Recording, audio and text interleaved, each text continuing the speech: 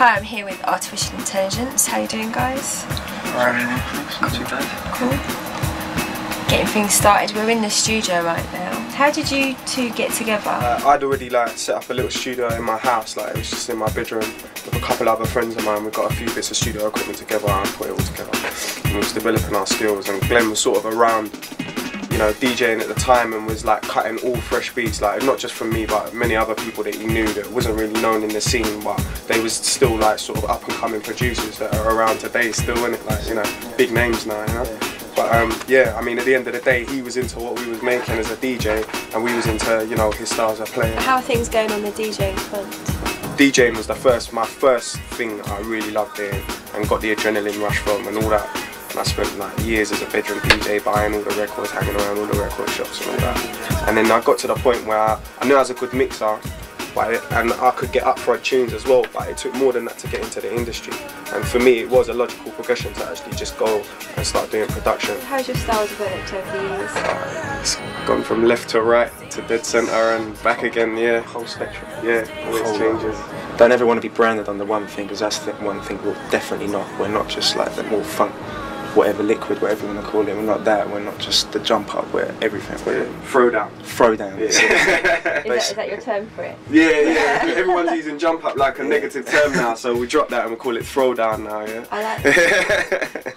How did you get involved with re-recording? How did we get involved? Initially, it was the first couple of tracks we done. Everyone, which Marcus signed. Brian rang up. He was kind of straight on it, within a few weeks, and was saying, "What is this track? Is it signed? I love it." And originally that was the first track he signed, and then he said, "Do a B-side," and we were saying, "We don't do B-sides, Brian," and we came with the next A-side. The A-side. And what about your releases before your affiliation with V? What releases did you have? Commercial Suicide, which was Soul Good and Embrace. That kind of came out at the same time as Everon, which was on Solar. They were the initial two releases that kind of made our name amongst the underground.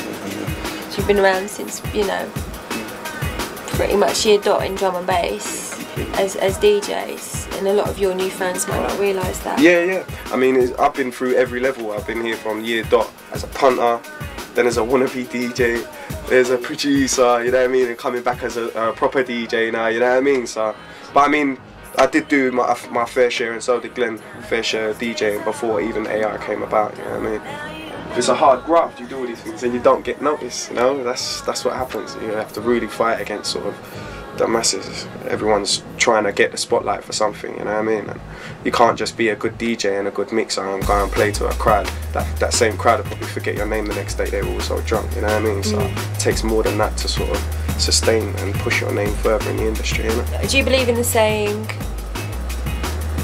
the quicker you get something, the quicker it goes?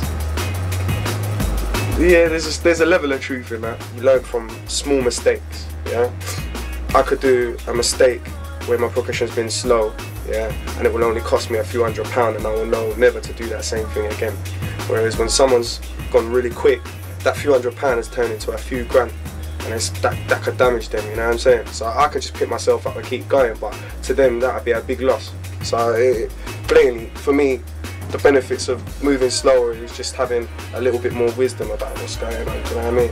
Having a little bit more time to work out how the games are working, so by the time you do get there, you know how to protect what you've got and how to keep it going. What do you think of the internet and how the internet has affected the scene?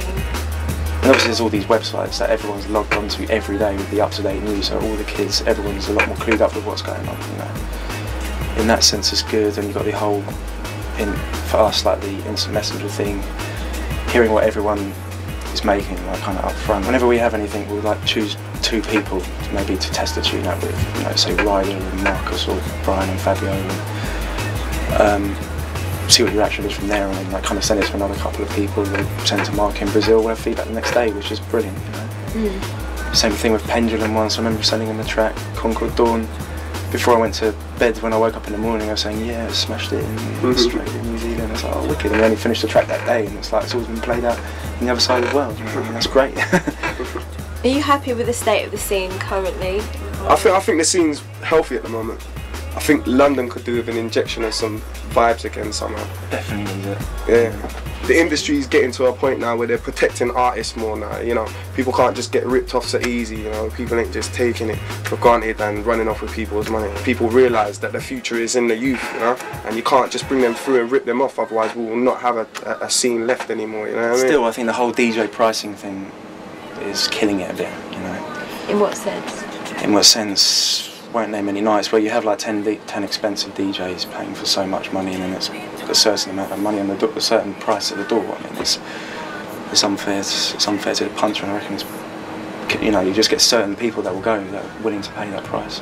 What are you using in the studio? Still all the outboard stuff. Yeah. Dinosaurs and One there's some dinosaur setup at the moment. Everyone's on their little G5s and G5 is your Logic Pro, which is all a good thing. It's the young ones in, everyone can start, you know, contributing.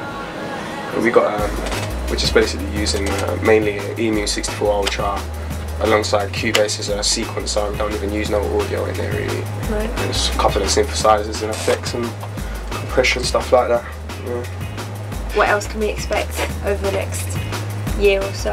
I think we might try and at some point do some kind of EP that might have a few different styles on that one EP for me or something. And in the future, probably far on into next year, we'll be thinking about an album. Definitely next year. Police remix. Get that in the shop.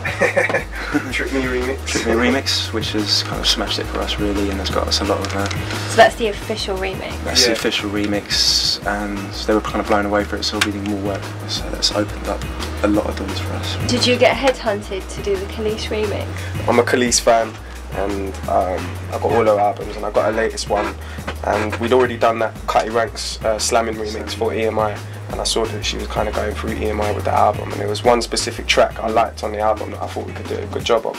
So I told Glenn to make a couple of calls and see if we could get something on the off chance, and they was like, that's not the track we're doing off of the album, it's the next 12. They goes, have a listen to this one, and it wasn't even one of my favourite ones, to be honest, but you know, to be offered that. And then they also said that they hadn't really heard much of what we'd done, so we sent them some of our stuff, and they really liked it, and they obviously talked to the people within EMI that we'd done the other remix for, and that done really well, do you know what I mean? It got played by top DJs, even house DJs jumped on it, so yeah, so they obviously gave them good feedback, and they was like, roll with it, and we had to wait for about a week for Khalees to listen to it, like, and get her go ahead, like, and then apparently she really liked it. So.